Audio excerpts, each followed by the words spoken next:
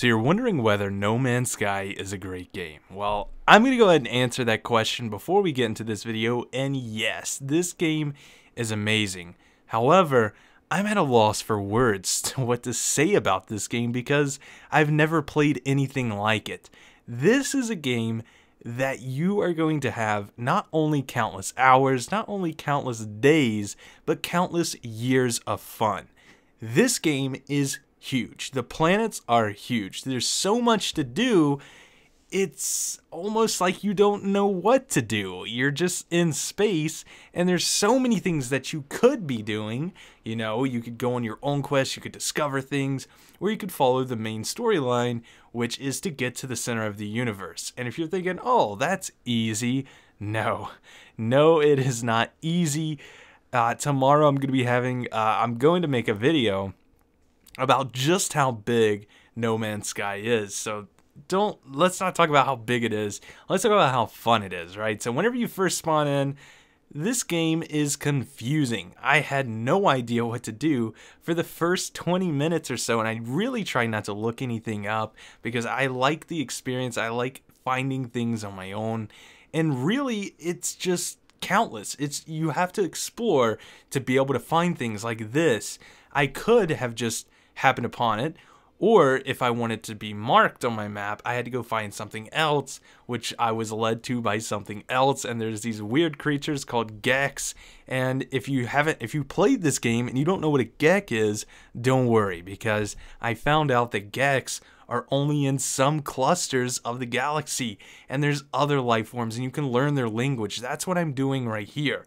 I'm learning their language. I think I have like, I don't know, 8, 9, 10 words found now, but it's so expansive. I cannot explain to you how big, not even talking about how big the worlds are and how big the galaxy and this universe is, but just how much stuff there is to do in one planet. I guarantee you could spend a good month of nothing but playing on one planet, and you will continue to find new things, and that would help you traveling on to the next galaxy. I'm actually on the second galaxy right now. The first galaxy, you had to upgrade your ship, repair it, add new things to the ship just to be able to go to another galaxy, and this game is full of that. It's full of things that you have to do. Some things you don't even have to go to each planet. One planet would be fine, but more planets that you go to, the more things that you can find. I think I've went through 3 guns now, and that's really cool. You know, I've upgraded my jetpack, I've upgraded my book bag, my ship.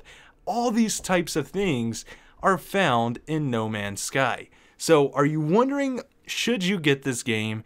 And I'm going to answer that with a yes and no. Yes, if you like games that are going to keep you preoccupied, something that you're not easily going to be able to beat, and something that you just like about space. If you like space, I guarantee you'll like this game. And if you like just exploring, you will love this game, because exploring is the biggest thing on this game. It's the biggest to do, and there's loads of it. There's so much exploring to do.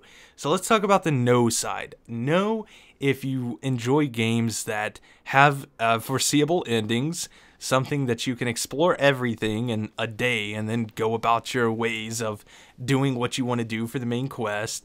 No, if you like playing with your friends.